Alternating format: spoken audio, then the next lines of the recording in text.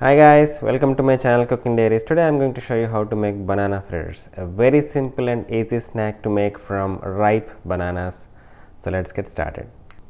2 large ripe bananas, a cup of whole wheat flour, half a cup of packed brown sugar, half a teaspoon of each salt and baking soda, 1 teaspoon of oil. Let's mash up the bananas first. We'll add our sugar and try to mix it all in. Once the bananas and sugar are mixed well, we'll add our salt and baking soda to this. Give it a quick mix. Then we will add a cup of wheat flour to it.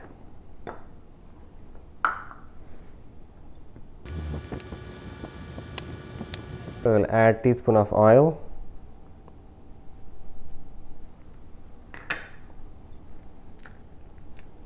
Mix that in. We have this thick batter ready, so let's go ahead and fry them. Okay, here we have a pan with oil in it for frying our fritters. I'm going to use the cookie scooper so that all of my fritters are going to be of same size. We want to cook them on medium to low flame so that they are nicely cooked through inside. As you can see them, they are getting fried really nice. They have a good color on them. It would take about like 5 minutes or so on a medium flame to cook them through. Alright, these are the last ones to come out of the fryer.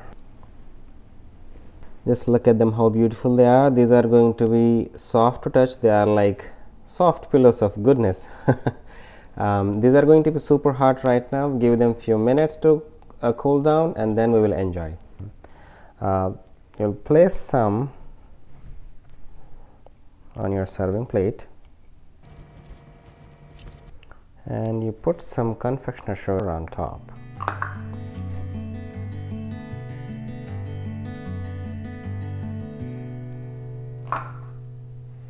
You see how pretty they look? They taste amazing.